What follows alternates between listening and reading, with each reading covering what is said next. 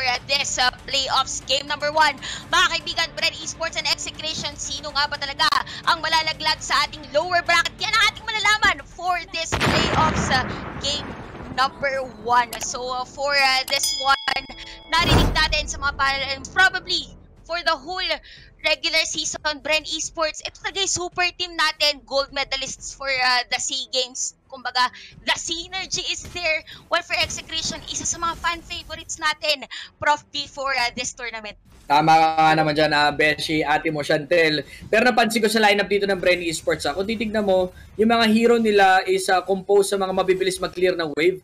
Para sa mga kung busy ang Hanzo going sa jungle, medyo hindi sila mamumroblema to control their lanes. Look at that, meron silang X-Borg to balance the lane. Yung Hanzo and Johead, may mga skills sila na kansama clear the lanes very quick na hindi masyadong kailangan ng tulong. Ang kailangan lang mismo dito ng Execration is kuhanin yung early game, having that Harit plus Bruno combination. Mas madali ang rotation para sa kanila. Makatid! Kumbaga, dito para sa lineup ng Execration. Pero anyways, pinag-armor. Si Pare Toko natin sa may top lane. Nandito pa si Chakno with that wild of nature, mga besiwap. Pero mukhang delikado to. Nandito rin din naman ang Bren Esports for the back. So ating top lane side, napakainit agad ng ating laban, mga kaibigan. Unang pasok ng MPL playoffs ngayong araw. And mind you guys, let us not forget Terizla was once part of the meta na ginagamit ngayon ng Execration for first blood. Nakuha ni Doc Ribo natin ngayon sa ating laban. Yes, at hindi pa tapos sa ating top lane. There is the players for Execration, both with Bren Esports, pero hindi mirror. Yung nakikita natin ngayon sa laban na to. So, Bren is there, ready sa kung ano mang ibabato ng Execration. Alam mo, Chantel, nakita ko dito napapish yung top side dito ng Bren Esports sa ginagawa nila na medyo nagkaka-delay with regards sa kanilang rotation. Pero hold that thought, si Hate medyo pulado dito, going out muna. And napakaganda very aggressive cut na inabangan dito ni Few na hindi masyado napansin ng Execration. Mukhang susundan pa ata nauna, Chakno. Tamang muna, chill lang. Grabe yung Johead doon actually. Comment on Few on that follow-up play. Come from his Johead. Kasi alam natin si Johead, early part of the game, meron na talagang damage. It's just that kailangan lang talaga ng tama pasok. Pero last here for Coco. Napakagrabe na may damage. Cards agad with a double kill for the hands of this match. 4-0 agad sa ating penalty zone na. Top lane. Ito natalian para Few pero napatay lang din naman. 4-1 is the score, mga kapatid, sa ating laban ngayon. Coco, all this export, tuloy-tuloy lang. Regardless kung may frag armor or wala, automatic, the damage is there. Tuloy-tuloy lang as much as possible. Napansin ko, once na nag-level 4 yung mga hero dito ng Bren Esports, they start rotating na very aggressive. Ginagamit yung mga skills nila to pick off specific heroes. The rotation is very wise sa ngayon sa Bren Esports. Now, they're trying to hold their top turret na nade-delay din ng Execration in terms of objective. Ang pinaka-iniisip ko dito is kung ganito yung pressure dito, maaari mawala ng map control ng Execration having that marksman. Mukhang kailangan nila talaga banggain ang Bren. It's all about the buwelo agad. Actually, Beshi, kung mapansin natin dito sa trend na Execration, pagka sila'y lumalamang pagdating sa gold, on the early part of the game, sila'y lumalamang. So, question here is, for this game number 1, kung maisasagot pa nila yung binabato sa kanila ng Bren Esports, kasi din sa top lane, Taman Force, ginamit na dito ni Hate, pero yung nga lang napatay lang din naman sa player cover Execration, na kung nandito na Coco, napatay lang din naman, parang Chakno natin, feeling blessed nga naman, para sa ating Friday game, on to this match, Lasty nandito lang naman, naka-ready sa ating top lane side, pero wala siyang heater, medyo delikado ito, and kita natin ito, fight to ating score, naka-ready dito ang Execration, naka-ready ng Bren Esports, pero disengage for the both teams. Hindi pa tapos ang disengage muna. Just a follow-up damage coming from this hand. So just to pick this one off, nakuha nila dito. Si Estes is still a good sign to stop the force push na pinapakita ng Execration to delay things up. Nakikita mo right after nila pumikoff, yung discipline ng Bren Esports, bumabalik sila sa usual defensive strategy nila. Sinasalubong nila yung potential push kasi pumipwesto si Execration dahil look at the life turret dito sa top side ng Bren Esports. Medyo delikado na. Ang gagawin parang binibake nila yon once na nakapagbuo ng rotation doon, tsaka nila gugulatin na babanggain nila yung ganong rotation. kumbaga dito for Bren Esports, kailangan din lang bantayan, knowing nandun talaga full pack yung Execration sa ating top lane side. But anyways, mga kaibigan, sa bottom lane side natin, si Paring Ribo, napatay din na Zapdo with Terizla, pero Zapdo dito buhay pa rin, mga kaibigan, because of that help come from Etomax. Dahil galing come from Execration, talaga ginugulat natin dito, or nakita natin yan, sa force sa middle lane side, Cardsy is going down with the hands of hate sa ating middle lane side, and a turret naman ang sagot dito ng Bren Esports. So good trade na rin, although map control is on the side of Execration. Baka makadalaw pa sila objective dito sa bottom side. Lumiko na rin yung si Chaknu going sa bottom side dito while they're taking the turtle naman for the side of Bren Esports. Let's see kung ano magiging decision nila later on going on to the mid game time natin. Oh, actually, Prof B, what's good in this game is that napipilitan dito si Cardsy. Although, yes, nasa middle lane siya, pero force siya dito ng Execration na sumama na agad pagdating sa team fight.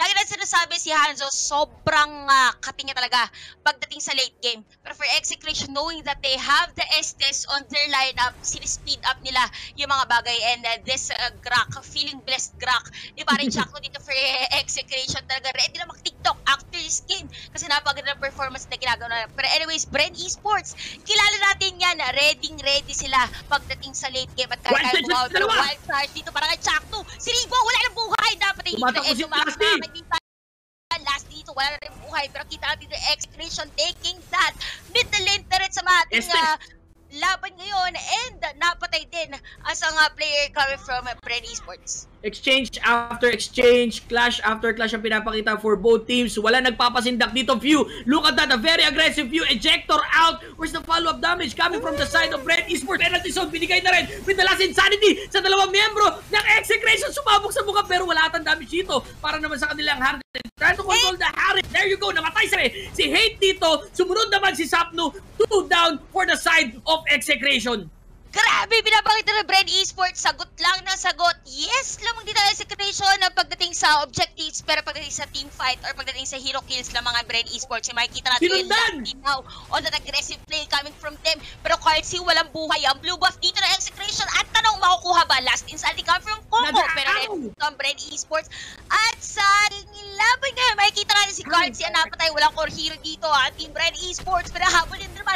Chakno, very aggressive, drop play. Pero kita natin dito, hinahabol lang din naman, and 9-6 pa rin ang ating score. Napakainit ang laban natin for this game number 1. Prof B, talaga hindi natin alam kung sino ba talaga manalala pag sa team fight. And for Etomax, ang ganda na pinapakita niya for this Estes. Tatlong nabasag dito, Chantel, ng Execration in terms of objective, pero lamang sa gold. O hindi na, umul na bigla ang gold dito for the side ng Bren Esports and Execration. Look at that, burning sensation pinapakita dito. Ni Coco, one shot sa mukha. Lasty taking a lot of unnecessary damage dito. Penalty zone just to hold this one out. Counter initiate using that last insanity. Nako, Beshi, ang pinakamoto dito, easy. Pero very beauty. Getting a kill for Execration. Napakainit ang ating laban. Mapansin natin for very cutie, that is the Scarlet Phantom agad for this Bruna. And for this Bren Esports team, medyo kulang sila sa DPS dito kasi mind you guys, if you have the hands on your lineup as much as possible, gusto mo kayo may map control para hindi mahanap yung Arino mo. Mahirap talagang hanapin ang Inino guys. Kahit ano aspecto sa buhay, pero top lane side, nasira dito, na-execute. Na-aspeto pa nga, sir. Ayan trying to defend the top side dito, clearing things up. The minions still focus fire pa ng Execration, doing a great job getting their objective. This is the right time to strike para sa Execration. Ramdam ko, lamang na sila sa map control. The hero lineup is there. Namomroblema ang Bren Esports kung paano nila babawin yung map control sa ganitong sitwasyon. Sooner or later, mag-online na dito si Benny Cutie, the Bruno. Yan ang pinakamalaki nilang problema. Plus, kailangan rin nila bantayan dito si Hate kung paano nila i-burst. Knowing na, alam naman natin shield nito eh. Medyo hindi madaling Kumbaga self-sustaining. Pero wait, sa top lane side dati mga kaibigan, napatay dito isang player confirm my Execution that is gonna be the Estes, which is for sustain. Pero Finaga-Arbit dito na Coco na wala na mga kaibigan. At last, with that palibag move, mga kaibigan, nagkaroon na shield din si parang Hate natin. Wala na po dito confirm Bren Esports for the double kill for parang Pew. At na-full deadlist dito sa Zapno na corner lang din naman. And a kill for for Bren Esports. Napakalutong na pagkakakilig dito sa Zapdo kasi sila nag-engage.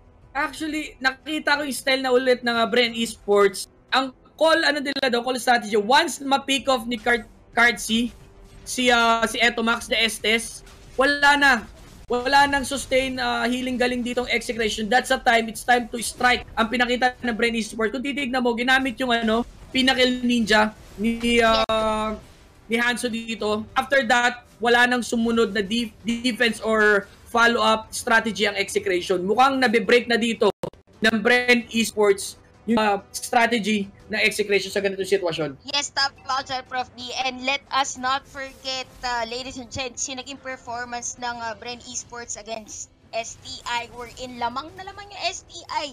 Pero nahabol agad nila because of the triple kill come from Carcy on the Lord side. And speaking of Lord is on the side of Bren Esports. Dadaan dito sa ating top lane side. You have the lightning truncheon here for Rebo. Additional damage for them and all the minion waves para sa ating lanes dito ay makikita natin Hanzo for the dive in. Pero naka-ready. Yung kinagandahan ng Hanzo talaga. Hindi mo alam kung kailan magpo-post. Hindi mo alam kung kailan mawawala. Pero alam mo at ramdam mo yung presensya niya. Exactly. And medyo kinulong dito sila si Arrow. Isa gusto kong position dito is naka-ready si Atlas tsaka si Selena na nakadikit si Hanzo. So if ever hahanapin nila yung true form from the Pinnacle Ninja, ready to counter initiate. Look at that! Nakakawala dito. Isa lang nahuli ni Lasty pero Benny Cutie will fall. Ang kanilang core hero. Another one. Few as well. Double kill. Grabe pinapakita ni Hanzo dito, hindi nila mahuli. Hindi niya kailangan lumapit para tapusin. Triple kill. Mukhang makakuha pa ata dito. Nope. Still. Grabe. 4-man down for the side of Execration. Grabe. All I can say for this match, it's all about the DPS. Hindi na kailangan ng Bren Esports dito na kontrahin nila yung Bruno. Kasi kayang-kaya. Di pa rin Carl sila natin on to this match. 17-9 ang ating score. Mga kaibigan, nakita natin kanina laman ng Execration pagdating sa team fight at pagdating sa objectives. Pero makikita natin ngayon, wala ng dalawang inhibitor turret dito ang Bren Esports for this game number 1. Hit well siya bibigyan na dito with a 2-4-2 score actually. KDA wise, lamang ang Bren Esports pa rin sa farm. Lamang din dito ang Bren Esports. The question here is for Execration. Gaano nila katagal iso-sustain at gaano katagal nila aantayin na tumaba ang isang Bruno, knowing na yung Estes dito na pag tumagal na tumagal, mas lalo nilang kukontrahin. Exactly. Ano na lang hindi ko na nakikita nagiging effective na sa ganitong sitwasyon ang Estes. Dahil once na malaman ni Hanzo yung positioning ni Etomax using the Estes, auto pick off, then i-extend nila sa team fight, wala na magiging sagot yung Execration dito. Now, I think magiging clutch time yung paglabas ng Lord for me.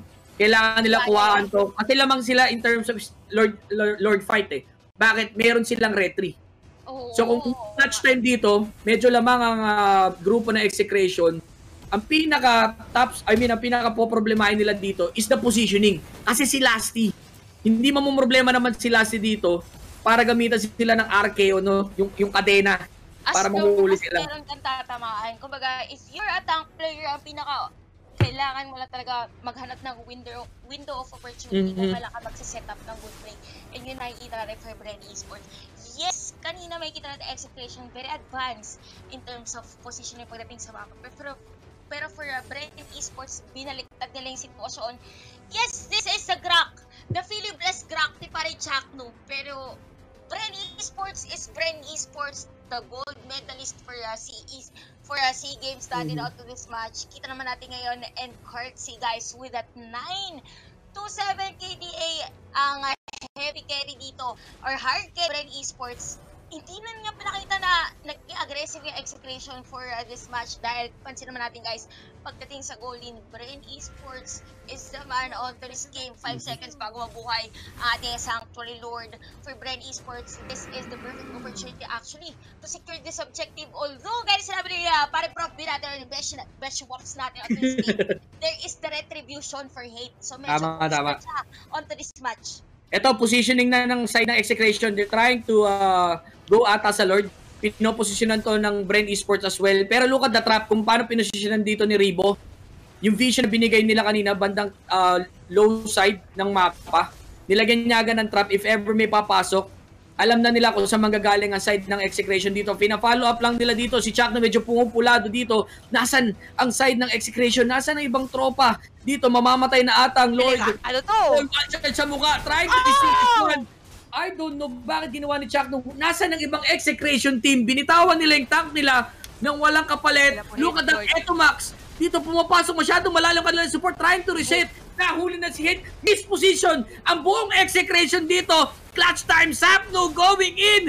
Inject ko sa mukha. Nakuha dito. Safe para sa side ng Bren Esports. The Lord has been slain. Now, medyo it all boils down na medyo matagal nag-zone out siguro si Chakto on that part. Kasi super open siya for damage there. Wala siyang backup. And guys, one man down for Execution. Double kill for Lassie out of this match. Dito na rin si Chakto to defend their pace for this game number 1. Mind you guys, this is 22-9 for the score plus the Lord on the middle lane. Kita natin dito ang Bren Esports. Talagang ginagawa na naman. And for that game number 1 to start of this playoffs, it goes to Bren Esports. Grabe. Alam mo, may part sa akin na late ang buong Execration. Chuck trying to hold yung position niya dun eh. Kung mapansin mo, hindi siya bumabak. Tinitake lang yan, tinitake yung damage dito. Nagko-call siguro siya ng teammates niya. Bakit walang sumusunod sa kanya knowing na may retry sila? Ang pinaka-problema lang doon is nung papasok na si Hate using the Harit, wala na, sinalubong na lang dito ng Bren Esports.